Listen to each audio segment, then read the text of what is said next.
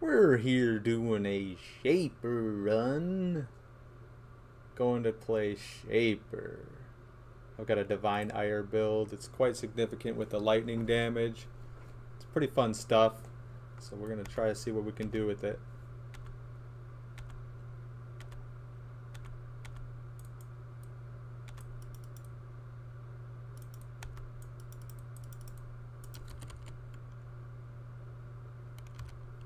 Oh, gotta turn on my auras. Why not, right? Turn on those auras for a fact. Don't feel free.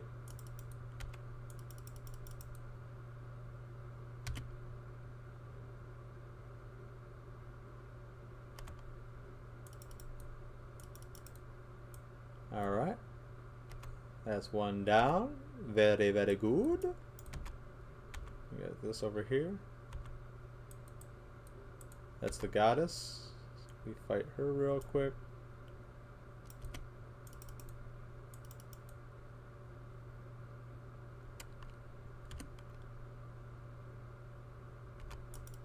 She's done. Nice. We like that. Sweet, sweet, sweet. Okay. Who's this? Okay. Great Wolf.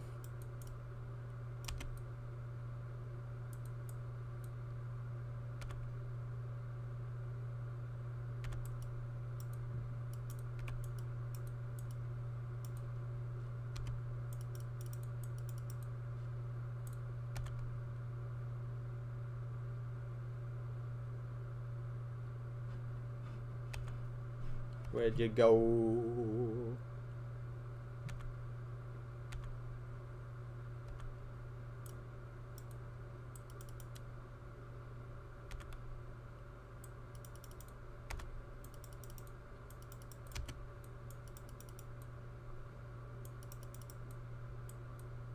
Where'd you go?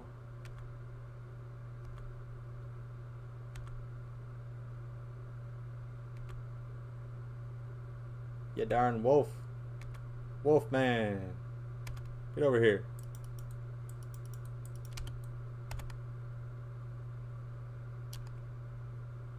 Okay. Sweet. One more.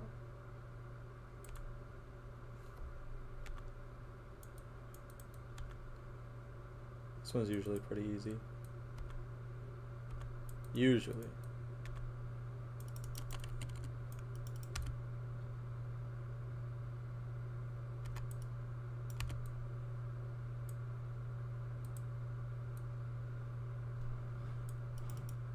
Okay. Shaper.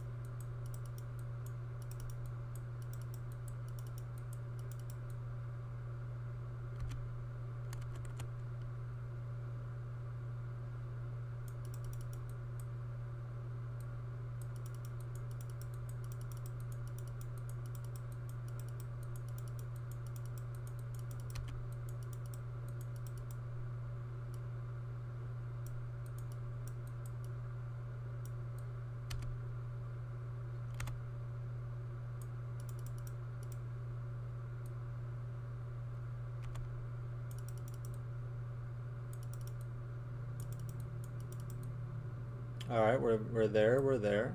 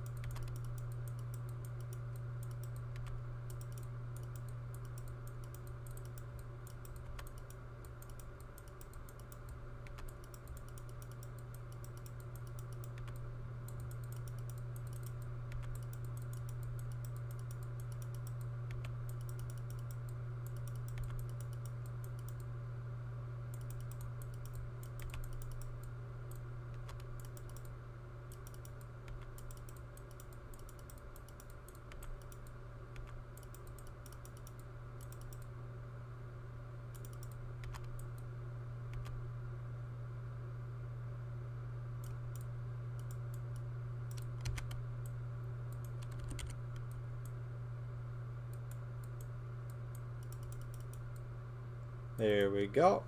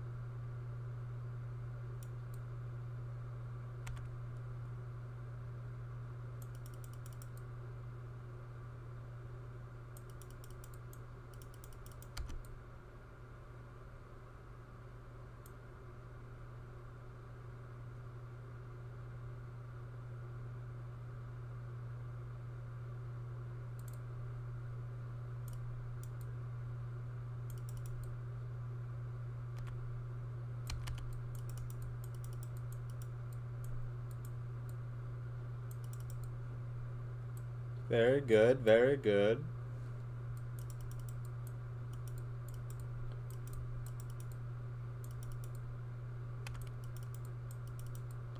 This is pretty good so far.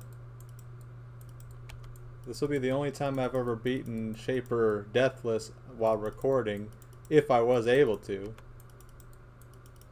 Which I'm hoping I'm able to.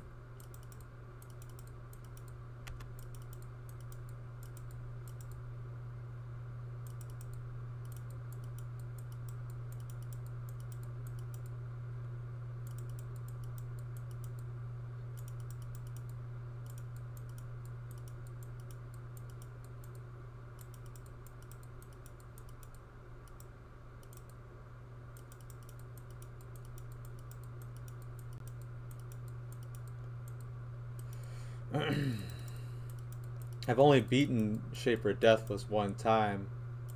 Just trying to focus right now, and actually it was today. So new things are happening. There we go. Okay.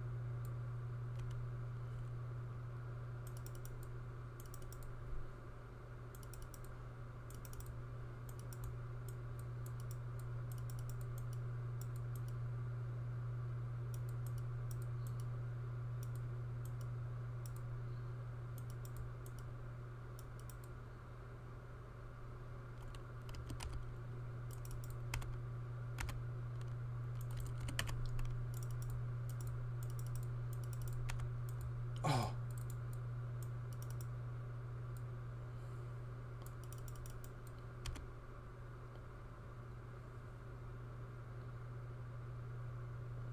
Man, tough stuff so far.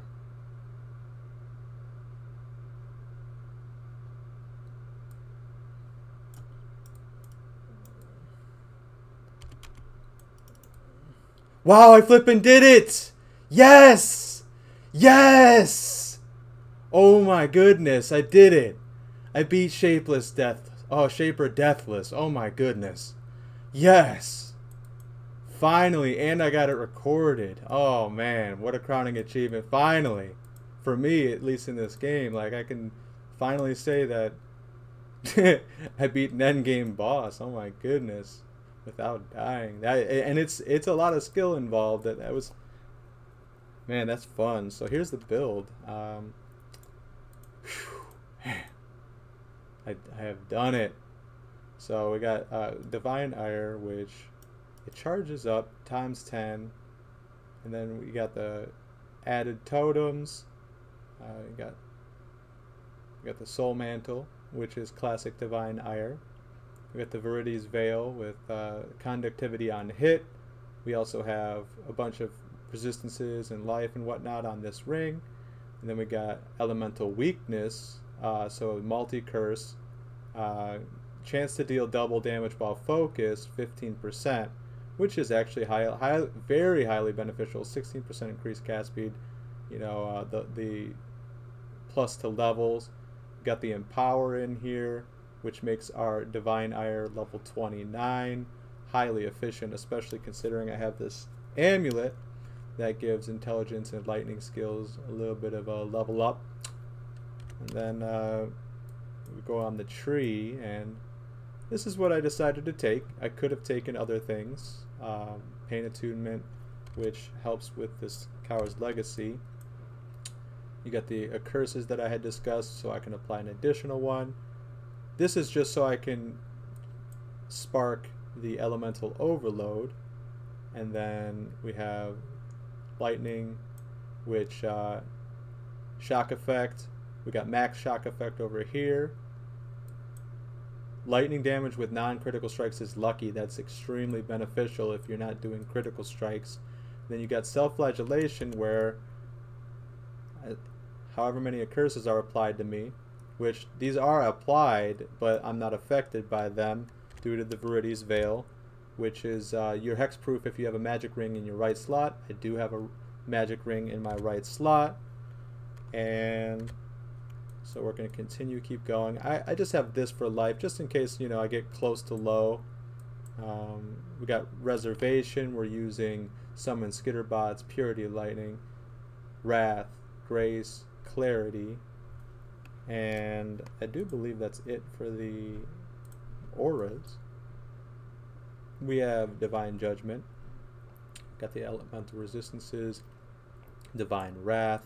We have Shamanistic Fury, totem placement speed, totem damage. It's highly beneficial when you're trying to acquire quick curses to your character, which, like I said, it's your hexproof, so you're not going to get hurt by the curses. And then you got the Reservation over here. Can't be stunned. That's highly beneficial if you're in a mob situation and they just want to, you know, gallywomp you.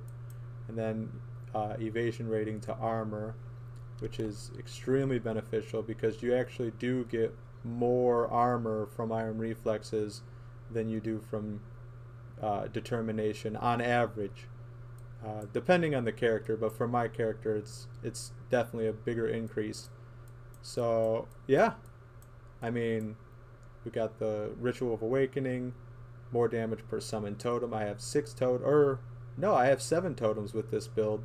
I had 6 with this wand right here, which also gave +2 to level of skill, lightning skills in particular. I decided that I wanted the additional totem, and then yeah, we got the Sanctuary of Thought, which is helpful for the mana reservation. That's the main component for that, and that's really about it. This is just for dexterity because I use grace, so I have to get a little bit more dexterity in my build. I have essentially just enough to use grace. Everything else is pretty self-explanatory. Yeah, I do have some lightning penetration and whatnot. Capped resistances for the most part, 75, 58% physical damage reduction. A little bit of chaos resistance. It's not too important, especially on this map. And then, all in all, I mean, it's just it's a delight. As you can see, I'm able to Deathless Shaper with it. It does take a bit more skill on average to be able to beat Shaper in general with such low health and mild tankiness. I wouldn't even call myself a tank in any case. It's, you know, mostly just pure DPS with the... I sit back and let the totems do the work. You know, boom, boom, boom, boom, boom, boom. Just place them, stay cursed, but you're actually hexproof. It's fun. It's really enjoyable. This is easily the best build that I've ever had. If I'm able to Deathless Shaper for the first time, 2 times today, you know, ever, and I've tried many times, then this obviously is a good build. But thank you so much